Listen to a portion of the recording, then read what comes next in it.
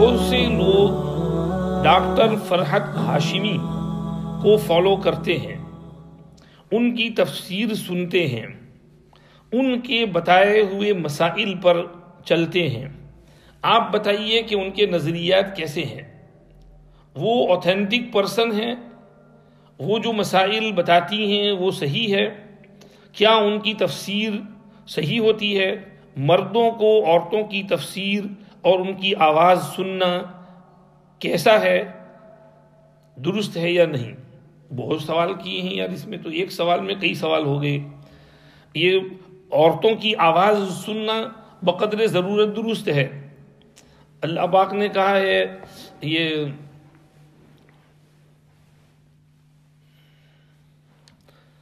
فَلَا تَخْضَعْنَ بِالْقَوْلِ فَيَطْمَعَ الَّذِي فِي قَلْبِهِ مَرَضٌ وَقُلْنَ قَوْلًا مَعْرُوفًا۔ اپنی باتوں میں اینچ پینچ لچک پیدا نہ کریں، ورنہ جن کے دل بیمار ہیں ان کو لالچ پیدا ہوگی اور بات بھلے انداز سے کریں۔ تو یہ سمجھیے کہ لہجے سے بھی بات میں لچک پیدا ہوتی ہے۔ اور کل ہم نے مجذوب صاحب کے اشعار پڑھے تھے، یہ چلبلا سا دل ہے، یہ عورتوں کی آواز سن کر بھی ہیجان میں آ سکتا ہے، اللہ ہماری حفاظت فرمائے۔ تو بقدر ضرورت ان سے گفتگو کرنے اور ان کی بات سننے کا حکم ہوا ہے۔ اب یہ تفسیر میں سننا یہ ضرورت ہے یا ضرورت سے زائد ہے، یا وہ خود فیصلہ کر لیں۔ اور رہ گیا ڈاکٹر فرحت ہاشمی کا حال، تو میں اس سلسلے میں حضرت مفتی تقی عثمانی صاحب کا ایک سوال جواب ہے، وہی آپ کو پڑھ کر سنا دوں گا۔ ان سے اس سلسلے میں پوچھا گیا تو انہوں نے فرمایا، ویسے یعنی مطلب یہ ہے کہ ڈاکٹر فرحت ہاشمی اچھا کام کر رہی ہیں، چلو کچھ دین کا کچھ لوگوں عورتوں کو فائدہ ہے ان کے ذریعے سے، کچھ پردے میں آ جاتی ہیں، کچھ دینی مذہبی بن جاتی ہیں، نمازیں پڑھنا شروع کر دیتی ہیں۔ البتہ یہ ہم نے اچھی بات ان کی ہے، اس کو ہم اپریشیٹ کرتے ہیں۔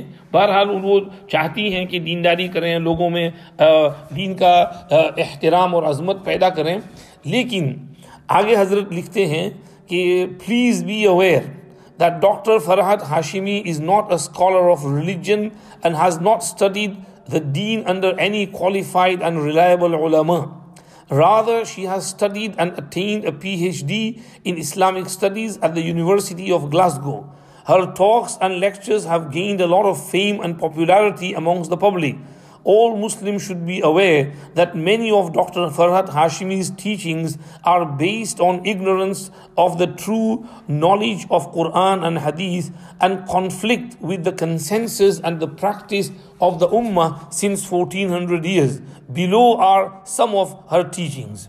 مطلب اس کا یہ ہے کہ وہ qualified عالمہ نہیں ہیں، انہوں نے تو یہاں گلاسگو یو کے میں اپنی پی ایچ ڈی کی ڈگری کی تھی اسلامک اسٹڈیز میں یونیورسٹی آف گلاسگو میں، اور اس کے بعد وہ یہاں سے چھوڑ کر کے لاہور گئیں اور وہاں پر انہوں نے اپنا الہدا انٹرنیشنل قائم کیا، اور وہاں سے پھر وہ یہ تو میں اپنے طور پر سمجھا رہا ہوں، کینیڈا گئیں، پھر وہاں ٹورنٹو میں وہ بیسڈ ہیں، اور وہاں سے پھر ان کی یہ لیکچرز جو ہیں پہلے تو کیسیٹس کے ذریعے سے، اب سے 15 سال پہلے بہت پہلے کیسیٹوں کے ذریعہ، اور اب جو ہے وہ انٹرنیٹ کے ذریعے وہ سمجھیے کہ ان کی باتیں پھیل رہی ہیں۔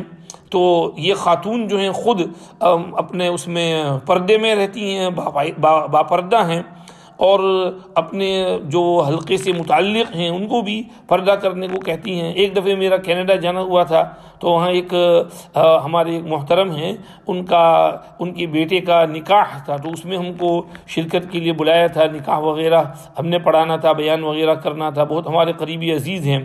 تو وہ لڑکی جو ہیں اس کا تعلق، اس کی ماں کا تعلق اس سے تھا، تو مجھے تو پتہ نہیں تھا، بعد میں پتہ چلا کہ وہ ڈاکٹر فرحت ہاشمی بھی وہاں پر آئی ہوئی تھیں۔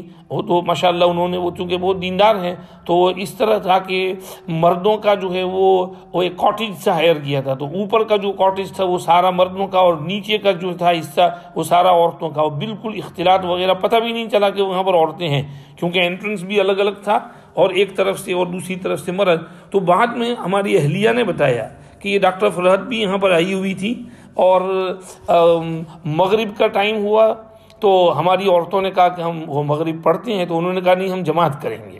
تو ہماری عورتوں نے کہا نا عورتوں کے لیے جماعت نہیں ہے، انہوں نے کہا ہم جماعت کریں گے. تو انہوں نے اپنی جو فالوورز تھیں ان کے ساتھ مغرب کی نماز وہاں باجماعت ادا کی. تو یہ سمجھیے کہ فقہا نے جو تحقیق کی ہو تو اس کو تو بالکل وہ بالائے طاق رکھ دیتی ہیں، اور اپنے ذہن میں جو آتا ہے وہی کہتی ہیں، چلاتی ہیں. تو اس میں انہوں نے جو باتیں کہیں، اب میں مفتی تقی صاحب کا پھر پڑھتا ہوں کہ ان کا یہ دعویٰ ہے کہ it is not permissible for one to follow any of the four schools of thought of Islamic jurisprudence. Rather, one should follow one's own understanding and interpretation of the Quran and Hadith. She claims that to follow one of the four imams is sheer ignorance. یہ ان کا دعویٰ ہے کہ بھئی ائمہ اربعہ میں سے کسی امام کی تقلید نہیں کرنی چاہیے، اور یہ تقلید کرنا یہ جہالت ہے اور بالکل نہیں. خود قرآن حدیث کو پڑھو اور اس میں سے جو تمہاری سمجھ میں آئے اس پر چلو اور اس پر عمل کرو. بلکہ بعض جگہ انہوں نے یہ بھی کہا ہے کہ علماء نے خامخواہ دین کو مشکل بنا دیا ہے. دین تو آسان تھا، علماء نے اس کو مشکل بنایا. وہ اپنے اس سمجھیے کہ جملے کے ذریعے علماء پر سے اعتماد کو ہٹا دیتی ہیں. تو یہ ہے. آگے حضرت مفتی صاحب لکھتے ہیں کہ she claims if someone has a lot of salah to make up for, there is no need to make up for them, and to do tawbah is enough. یعنی اگر کسی کی بہت نمازیں قضا ہوئی ہوں 60-70 سال کی، اور وہ جو ہے صرف توبہ کر لے تو اس کی وہ سب نمازیں معاف ہو جاتی ہیں، اور قضائے عمری جو ہے یہ کچھ نہیں ہے. خواہ مخواہ مولویوں نے قضائے عمری بنا رکھی ہے. تو وہ یہ کہتی ہیں کہ قضائے عمری کچھ نہیں. یہ لوگ کہتے ہیں، یہ سلفیوں کا یہ قول ہے، اور وہ کہتے ہیں کہ بھئی جو نماز جان بوجھ کر چھوڑ دے وہ کافر ہو جاتا ہے. اب جب وہ دوبارہ نماز پڑھے تو وہ مسلمان بنتا ہے، اور کافر جو ہے وہ جب کلمہ پڑھ کے مسلمان ہوتا ہے تو اس کو پچھلی نمازیں نہیں پڑھنی پڑتی. تو اسی طرح کوئی نماز چھوڑی ہوں اور پھر توبہ کر لے تو اس کی نمازیں بھی سب معاف ہیں، اس کو قضا نہیں کرنی پڑے گی. حالانکہ یہ لوگ یہ نہیں سمجھتے کہ کافر تو نماز کا مکلف ہی نہیں ہے، وہ تو ایمان لانے کا مکلف ہے. تو شریعت نے اس کو کہا کہ تجھے تو پہلے ایمان لانا تھا. وہ اگر حالت کفر میں نماز پڑھتا بھی تو درست نہ ہوتی. لیکن یہاں پر تو مسلمان جو ہے نماز کا مکلف ہے، وہ تو کلمہ پڑھتا ہے، اس کو تو نماز پڑھنی چاہیے. پھر بھی اس نے جب چھوڑی اور قضا کی اس کی تو اس کو قضا کرنا پڑے گا. ورنہ تو پھر اس حدیث کے کیا معنی جس میں کہا کہ قیامت کے روز سب سے پہلا حساب نماز کا ہوگا. اول ما یحاسب بہ العبد یوم القیامت الصلاۃ. اور اس حدیث کے کیا معنی جس میں حضور نے فرمایا کہ بھئی من نام عن صلاۃ او نسیها فلیصلیها اذا ذکرها لا کفارۃ لها الا ذلک. کہ کوئی نماز سے سویا رہا یا بھول گیا تو جب یاد آئے یا جاگے تو اس وقت نماز پڑھ لے، اس لیے کہ اس کا وہی کفارہ ہے. کیا غزوہ خندق کے موقع پر حضور کی نماز قضا ہوئی تھی تو حضور نے وہ ادا نہیں فرمائی تھی؟ عصر قضا ہو گئی تھی، مغرب قضا ہو گئی تھی، اور عشاء جو ہے رات کو 12 بجے جب وہ ٹینشن اور لڑائی وغیرہ کچھ کام ڈاؤن ہوئی تو اس وقت حضور نے پہلے عصر کی قضا کی، اس کے بعد مغرب کی قضا کی، اس کے بعد حضور نے عشاء پڑھی. تو یہ کہنا کہ بالکل قضا نہیں، یہ تو میں حدیث سے کہہ رہا ہوں. ورنہ ائمہ اربعہ کی تصریحات آپ دیکھ لیں تو المغنی میں ابن قدامہ الحنبلی رحمۃ اللہ علیہ نے اس پر اجماع نقل کیا ہے. سارے ائمہ چاہے وہ حنفیہ ہوں، شافعیہ ہوں، مالکیہ ہوں، سب کہتے ہیں کہ نماز چاہے بھول کر رہ گئی ہو یا قصدن چھوڑ دی ہو، دونوں صورتوں میں اس کی قضا کرنا ضروری ہے. اور اپنی زندگی کی پچھلی نمازوں کا حساب لگاؤ اور جلدی جلدی قضا کر لو، شاید اللہ پاک معاف کر دے. ورنہ قیامت کے دن نمازوں کا حساب دینا ہوگا، اور ایک ایک نماز جو چھوڑی ہے اس کے لیے کئی حقوق دوزخ میں گزارنا پڑے گا. اللہ ہماری حفاظت فرمائے. تو یہ ان کی ایک بات ہے جو عام ہے ان کے لوگوں میں. اس کے علاوہ ایک اور بات زکوٰۃ کے سلسلے میں بھی میں نے یہاں سنی تھی کہ یہاں پر ان کے کوئی پہچان ان کا پروگرام آیا تھا اس میں ریڈیو کے اوپر، تو ان سے پوچھا گیا کہ بھئی عورتوں کے زیور میں زکوٰۃ ہے یا نہیں، تو انہوں نے کہا کہ موطا امام مالک کی فلاں روایت ہے، اس میں لکھا ہے کہ عورتوں کے زیور میں زکوٰۃ نہیں۔ ارے بھائی ہم موطا امام مالک کے پیرو نہیں ہیں، ہم تو امام ابو حنیفہ رحمۃ اللہ علیہ کی ریسرچ پر چلتے ہیں، اور امام ابو حنیفہ رحمۃ اللہ علیہ کی ریسرچ یہ کہتی ہے کہ عورتوں کے زیور میں زکوٰۃ ہے تو زکوٰۃ دینا پڑے گا۔ ان کے پاس بھی حدیثیں ہیں اور انہوں نے کوئی گھاس نہیں کاٹا ہے، اپنے جیب سے مسائل نہیں ٹھوکم ٹھاک کیے ہیں، تو ان کو بھی حدیث کی بنیاد پر کہتے ہیں کہ بھئی زکوٰۃ دینا پڑے گا سونا چاندی اور زیورات کے اوپر، بھلے وہ آپ کے پہننے کے لیے ہوں پھر بھی ان کی زکوٰۃ دینا ہوگا۔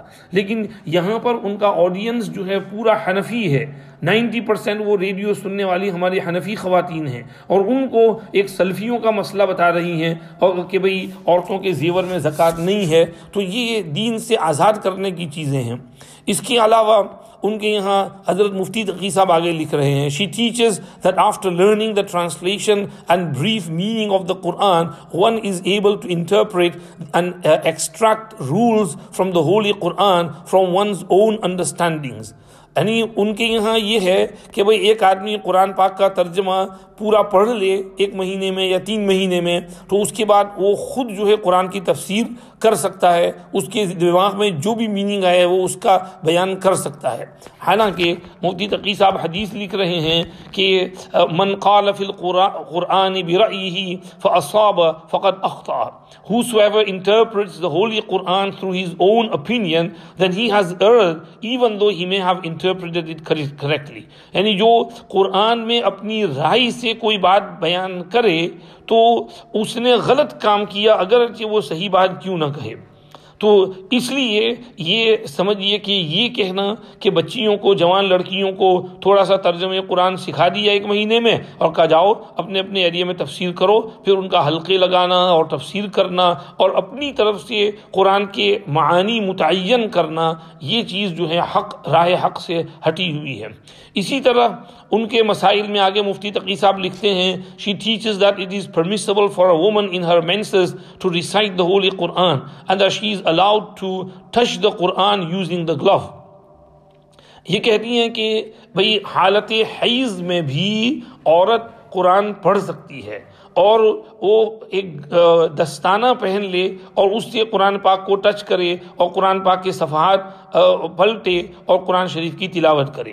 حالانکہ فقہا کا مذہب ہے، اتفاق ہے اس کے اوپر کہ حالت حیض میں تلاوت کلام پاک نہیں کرنی چاہیے، اور یہ حدیث شریف ہے، موطا امام مالک کی حدیث ہے اور دوسری ترمذی شریف کی بھی حدیث ہے کہ جو آدمی یہ ناپاکی کی حالت میں ہو یا حیض کی حالت میں جو خاتون ہو تو وہ قرآن شریف نہ پڑھیں، اور لا تقرأ الحائض ولا الجنوب شیئا من القرآن، یہ حضرت علی کرم اللہ وجہہ کے حوالے سے منقول ہے۔ لیکن یہ کہتی ہیں لوگوں کو کہ بھئی خود جو ہے وہ اپنی ریسرچ کرو اور قرآن شریف پڑھو بھی، کوئی حرج نہیں ہے۔